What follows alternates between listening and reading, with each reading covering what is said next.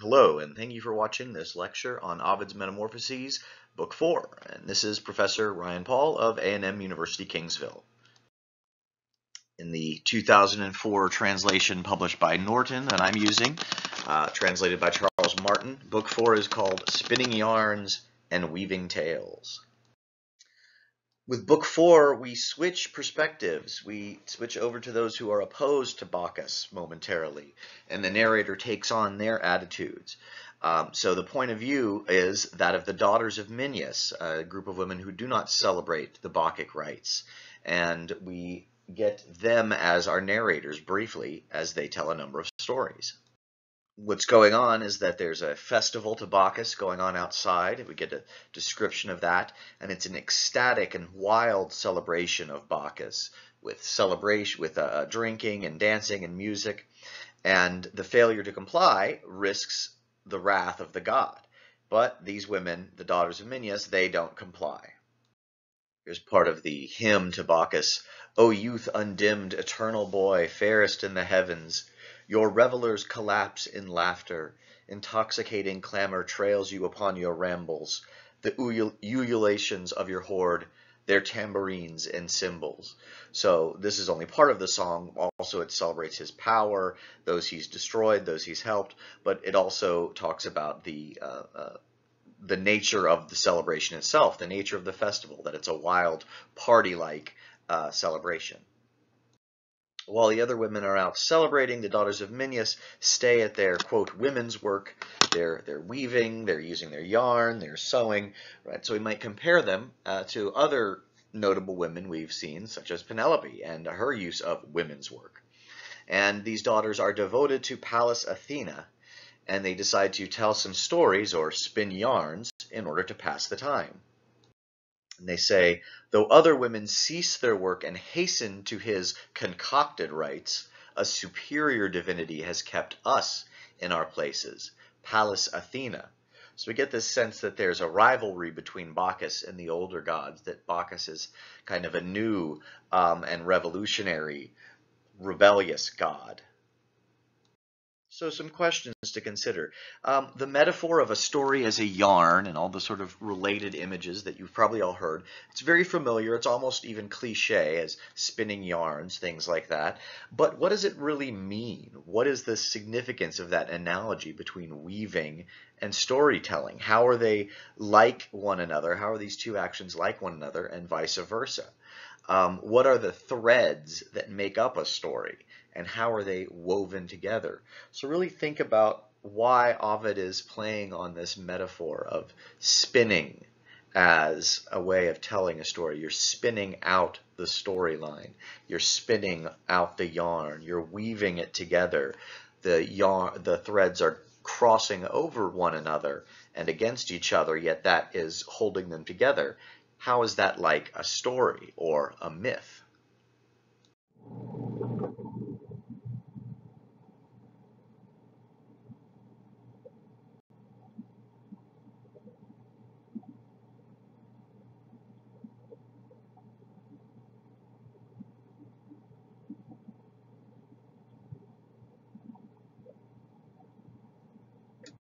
The first story that the daughters tell to pass their time is that of Pyramus and Thisbe, a famous one that those of you who've studied Shakespeare might know. These are the two most beautiful youths of Babylon, and they are neighbors, but they are forbidden by their parents to love one another. But between their two homes, between their estates of their families, is a wall that has a slight crack in it. And so it's through this crack that they try to communicate. And so it's a story of young love that's been thwarted, and we see their futile attempts at communicating with one another. These lovers had no go-between, yet managed a silent conversation with the signs and gestures they alone could understand. Their fire burned more hotly, being hidden. O grudging wall, they cried, why must you block us? Is it too much to ask you to let lovers embrace without impediment of stone? So we see their attempts to communicate with each other, yet they're always being blocked. That connection, that final consummation of their relationship is prevented. So they come up with a plan, of course, to elope in the night, to run off together. And they designate as their meeting point the tomb of Ninus. So we might ask ourselves, this is, again, almost cliche, but there's a place where cliches come from, and this is it in some sense. Why that connection between a place of death, the tomb, and the beginning of their new life and marriage together? That odd conjunction of death and life, death and love that we see here and in so many other stories. What is going on there? What is that saying about the way we think and the way we associate these ideas in our minds, in our cultures? The fateful night comes, and Thisbe arrives first, but she stumbles upon a lioness that has just finished making its kill. So Thisbe, of course, flees from the lioness, but drops her cloak behind her. You can see where this is likely to be going. Pyramus finds the cloak that the lion has now ripped it, put it in its mouth, and gotten blood all over, so he thinks that the lioness killed Thisbe. And so in his grief, he commits suicide because he cannot bear to be without his loved one. And Pyramus cries out, "Come now, you lions, inhabiting the caves beneath this rock, tear me to pieces and consume me quite. But only cowards merely beg for death. Drink my blood now," he says, drawing his sword and thrusting it at once in his own guts. A fatal blow. Dying, he draws the blade out of his burning wound, and his lifeblood follows it, jetting high into the air. So we have this ecstatic, climactic moment of suicide, of death, on Pyramus's part, where he gets to, in death, consummate and express the love that he never got to experience in life. And of course, Thisbe returns to find her lover's corpse now, and in her grief commits suicide using her lover's own blade. And their blood stains the fruit of the mulberry tree that shades them, and now it will forever memorialize them. So we have a neat, if tragic, resolution to the problem of thwarted love. The two are together and in death and memorialized in forevermore in the fruit of the mulberry tree. And here are some of Thisbe's last words. "Death once had strength to keep us separate. It cannot keep me now from joining you. And may our wretched parents, mine and yours, be moved by this petition to allow us, joined in the same last hour by unwavering love, to lie together in a single tomb." So even in life, if they could not be together, they have a consummation in death. So some questions. This is a very familiar story, even if you haven't read it before, because so many of the elements have been reused in other stories. So what aspects of the Pyramus and Thisbe story seem most familiar or even cliche? When looking at the specifics of this story, what objects or images, like the wall, for example, the lioness, what are the most important? Which are the ones that seem to be symbolic and have some sort of meaning beyond their literal meaning in the story? And what is the function of those objects? What do they do in the story? And what ideas are associated with them, both literal and figurative? So thinking about the wall, for example, literally it blocks them, it figuratively blocks them, yet at the same time it allows some communication without full connection. So it's sort of paradoxical in that way. So think about those images. And then what are the most unusual or unexpected pairings of images or ideas? So for example, the idea of being joined in death is unusual.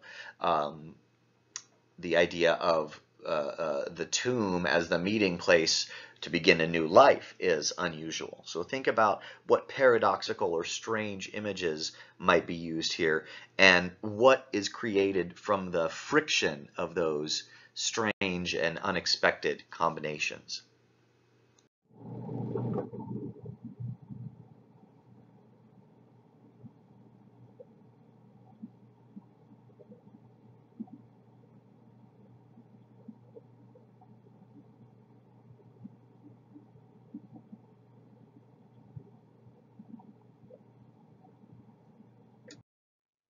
The girls tell another story, the story of Mars and Venus, and here we have Ovid retelling a story that we've already read from the Odyssey. And it's about the sun witnesses Mars and Venus having an affair, and so he tells Vulcan, who is Venus's husband. We've seen this story again, just with different names. So in order to trap the two, Vulcan forges an invisible net of the most finely wrought bronze, puts it in the bed, and then when Mars and Venus are there, he traps the two lovers and then shows them off. He displays his catch to the other immortal gods, and they all laugh and laugh. And one even jokes, hey, I wouldn't mind being caught if it was in that situation, that is, caught with Venus. And that's the end of the story. It's much briefer than Homer's version. So questions, what are the differences between this version of the story and the version that Homer tells? What's left out, most importantly here? What are all the things that he leaves out, Ovid leaves out from the story? And what's significant about those differences? Does it change the way we react or interpret the story? Do they change its meaning by leaving out some of these details?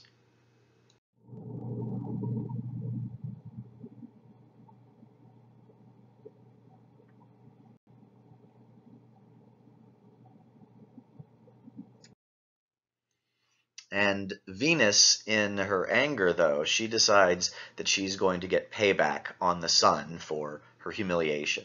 So she says love is going to be his downfall. Love is going to cause him pain. And so it just so happens that the sun, that is Apollo, falls in love with the virgin Leucothoe. And the story follows the very familiar pattern.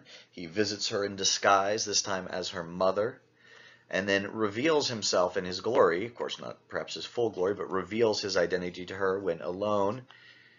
And she, out of fear, gives in to his advances. So we have, again, another forced sexual encounter from a god. In the meantime, Clytie, who is a former lover of the sun, is angry and jealous that her lover has spurned her. So she announces to everyone around town what has happened, that he has now made love to Leucothoe, the princess. And as a result, Leucothoe's father grows enraged with his daughter and buries her alive, of course, thus killing her in his anger. And here is the description of her father's wrath. Like a savage beast, he mercilessly scorns his daughter's pleas, her hands uplifted to the sun in prayer, and her own explanation of events. He plundered me. I did not pleasure him. So we see the tragedy of this poor woman who was first raped, essentially, by the sun, and then punished for it by her father. So she's been humiliated and debased and insulted and physically harmed by two different men. So it's a rather tragic outcome for poor Leucothoe. And the sun attempts to rescue her, melt away her tomb, but he can't revive her. He cannot bring her back. So grasping her body, he anoints it, and it dissipates, transforms into earth-delighting odors that ascend up to heaven as well as into the earth below. So she has this sort of afterlife as this beautiful momentary scent, momentary experience. And for her part, Clytie goes mad with grief that she cannot be with the sun, and she falls into a trance where she just gazes upon the sun. That's her only movement, is to follow its path across the sky. And eventually she is transformed into a plant with a small flower that is always turned towards the sun.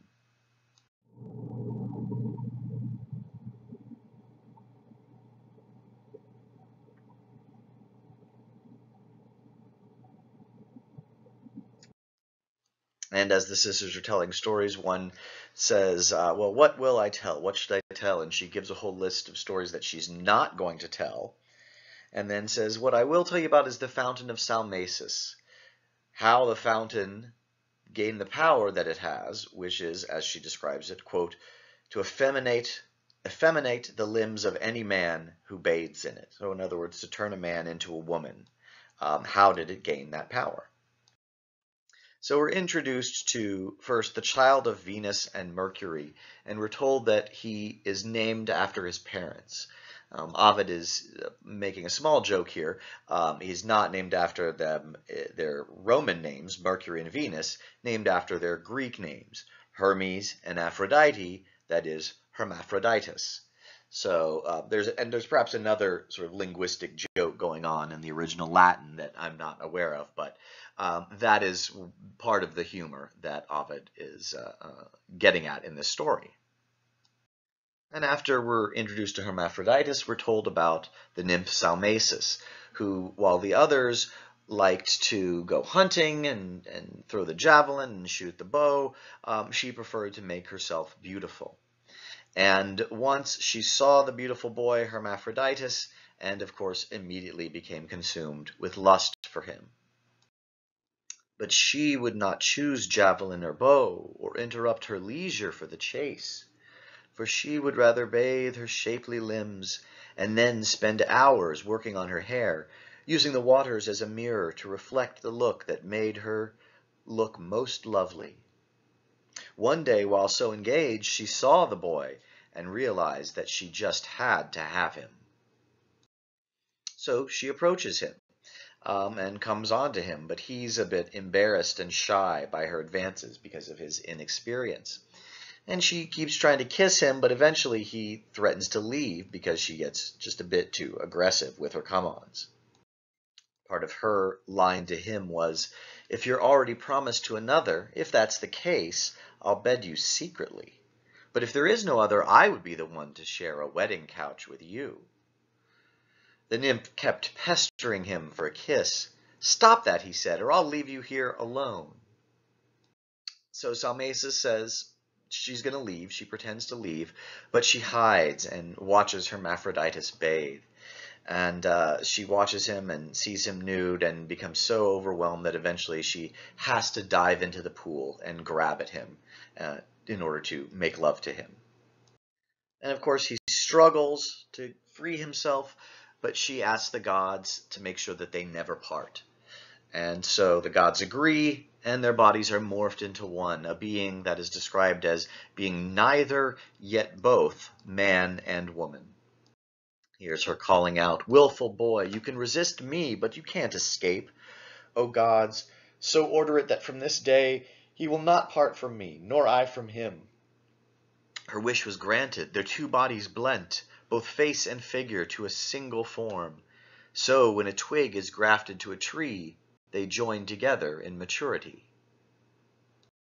And for his part, Hermaphroditus begs his parents for one consolation, that they make the pool in which he is have the power that any other man that bathes in it will similarly be transformed. And I'm not sure why that's exactly a boon for Hermaphroditus, but that's what he wants, even though it seems like sort of a jerk move, given that that pool now is going to be transforming everyone who bathes in it. But that is how the fountain got its power. So some questions. What is unusual, although not unique, about the love affair in this story? And at least part of that is the answer to the question, who is the aggressor and who is the victim in this story? And how is that different from what we've seen in most of the Metamorphoses? Does Salmacis' earlier character that's described at the first part of the story, does that predict her reaction to Hermaphroditus? And how does it? If you think it does, how does it make that prediction? What's the connection between her character and her later reaction? What's the relationship between Hermaphroditus, his earlier behavior when he first meets her, and the transformation that he ultimately undergoes? Is there some sort of poetic justice or irony there? How is their fate fitting for each of them in terms of their character?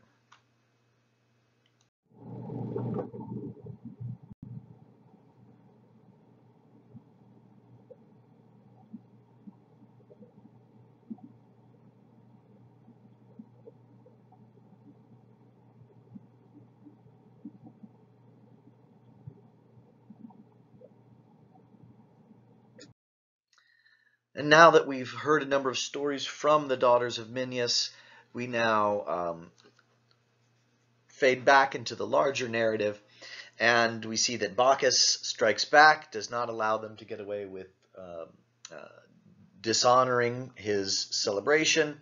So their tapestries and yarns burst into living plants, and their torches flare up, sending frightening shadows all about their home as the girls flee through the house. And so the daughters are transformed into bats, so they can speak to each other and their little secrets in little squeaks, high-pitched noises. That's the fitting poetic end to their profanement of Bacchus's celebration. The great fame of Bacchus has led his foster mother, Ino, the sister of his actual mother, to be very proud of herself. Her and her family are very proud, and Juno is, of course, rather jealous of this. So she descends into Hades, and she asks for Tisiphone or Tisiphone to help her. And Tisiphone is one of the daughters of Night. And we get a glimpse of part of the underworld. And remember, most of the underworld was not in Greek or Roman thought entirely a place of punishment, although some punishment occurred there. It was just a place for the dead to be, those that were punished as well as those that were just dead. But we do get a description of some of the torture grounds in the underworld. This is the place where infamy is punished. Here Tityos endures evisceration, pegged down over 9 acres. Here you, Tantalus, lower your lips to the receding flood and raise them to the ever-rising fruit. Here, Sisyphus, you push or you pursue the rock that always rolls back to its place. So Tisiphone comes up to the overworld, and she gets Ino and Athamas, her husband, and she drives them insane. And Athamas goes so far as to murder their infant son. Here's Tisiphone infecting Ino and Athamas. And while they stood there trembling, she poured her potion on their breasts.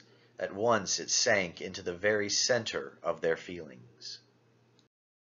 And the horrible moment of Athamas killing his child, dementedly he stalked his wife as though she were a savage beast. Laughing at this, his infant son, Learchus, was reaching towards him with his little arms, when the madman snatched him from his mother's breast and whirled him in the air just like a sling 2 or 3 times before he smashed the child's head on a rock. So the horrible tragedy of the child thinking it's all a game and laughing and reaching towards his loving father, and then the father murdering the boy in his madness. Ino is mad with grief, and so she takes the child and jumps into the ocean. But at Venus's behest, Neptune makes them immortal gods, although no one knows this. No one sees this, only Venus and Neptune know. And Juno then turns Ino's mourning attendants, who are complaining about Juno's cruelty. She turns them finally to stone as punishment. It's the last little bit of her part in this story. Questions to consider. We've seen Juno get very angry before. Is there any logic behind Juno's outbursts of wrath here or in prior moments? Is there a common theme to what angers her? To the targets of her wrath? Is there a common theme to the punishments she invents? Or to the ultimate outcome for her targets? Some of them end up pretty well miserable. Some of them end up getting rescued. And when we think of all this, is Juno significantly different in her behavior from any of the other gods and goddesses?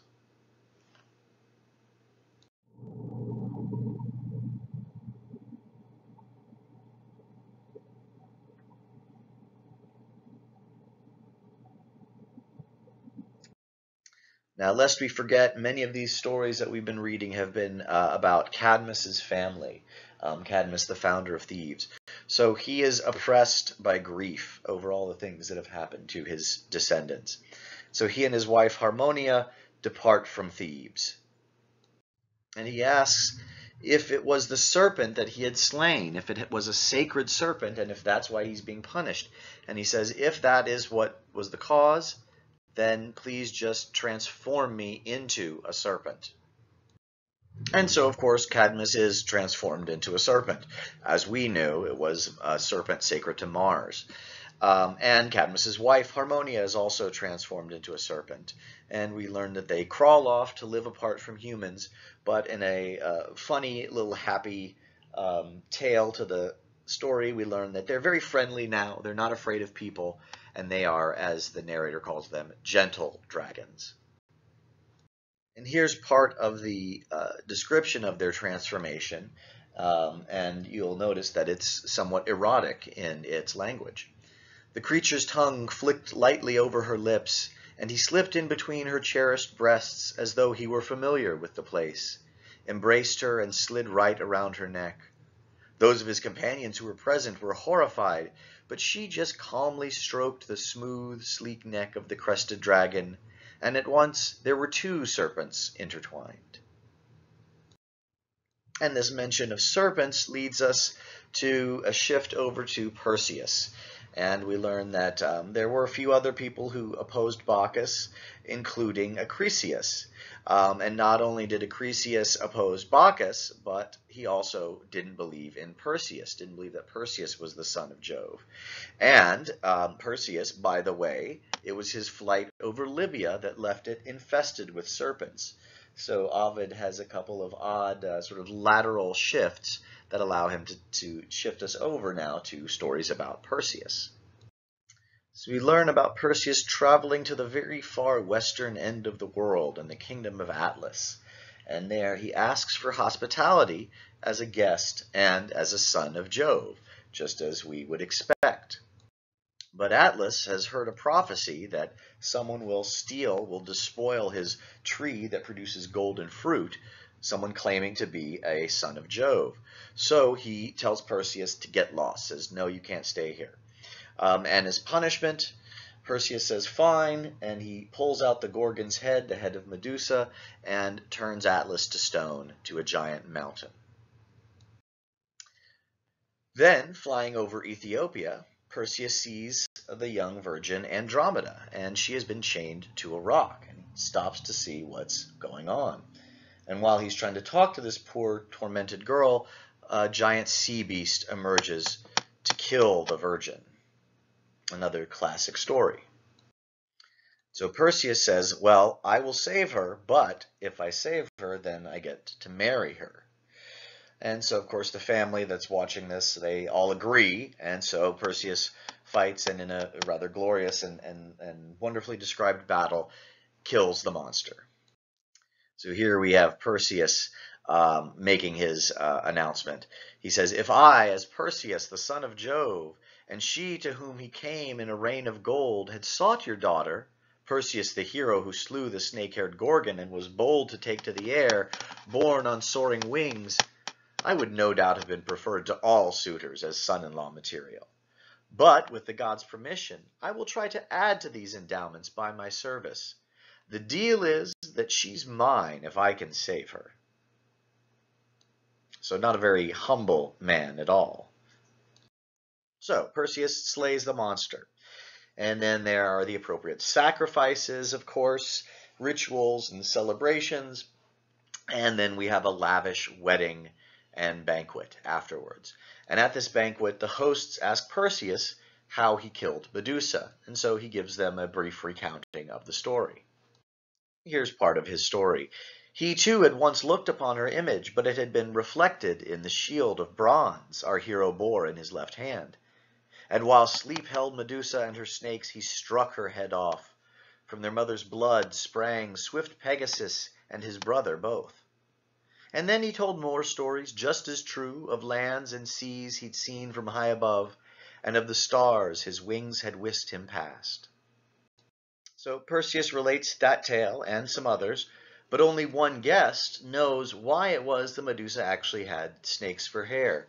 And in a very interesting tail end to this final story to Book 4, we learn why. That she, of course, had been a beautiful maiden, but had been ravished by Neptune. She had sought sanctuary in Minerva's temple, and Minerva had given her the power, turned her snakes to hair, and turned her hair to snakes, excuse me, and given her the power to turn her foes into stone as a way to punish those who were her enemies. So that's the story of how Medusa became Medusa. And again, the rather odd way to end this story, this selection of stories in Book 4. So some questions. How do the stories about Perseus, these last ones, how do they compare to the other stories we've read thus far in the Metamorphoses? Are they different in terms of subject matter or narrative style, plot structure, theme? Do they fit in with the kinds of stories that Ovid's been telling? How or why not? And how does Ovid fit them into his narrative? What aspects of these stories does he emphasize in order to get them to fit in with the theme of transformation that he's focusing on?